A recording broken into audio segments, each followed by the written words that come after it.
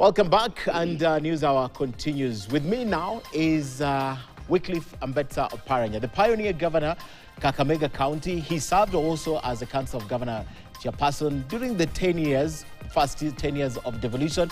He is the deputy party leader, Orange Democratic Movement, and also the chairman of Azimio Executive Council, if I'm not wrong. And obviously, now they are saying Oparanya is a likely successor of Raila Odinga. Why are we talking about a likely successor of Raila Odinga? Naenda wapi? Where is he going? Where is he going? For someone to think of succession. You know, in my culture, you don't discuss succession of someone when he's still alive. Okay. Yeah, we don't do that. But you can't avoid this. Unless now it's definitely that he's going to resign or he's going somewhere. I know he's not going far. If he gets the post, he's not going far. He will be around. Okay. Yes. But then it's imminent. Politics, you can't leave a vacuum in politics. Someone will feel it. Yeah, obviously. Yes. But you see, we still have a whole year. To talk about it. Yeah, to talk about it. Yeah, it's not leaving tomorrow. And also to talk about not Or leaving. next month is not leaving.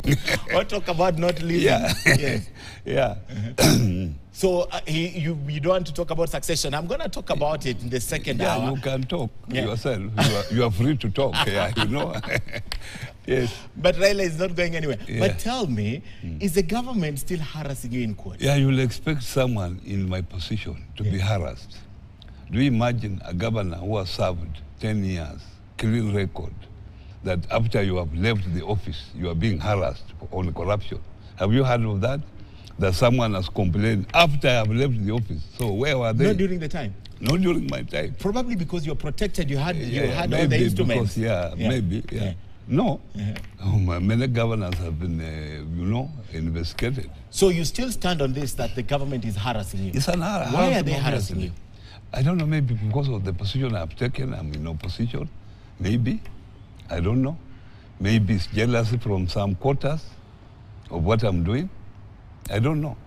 At some point, but I'm ready to face them. At some point, there was a lot of whispers that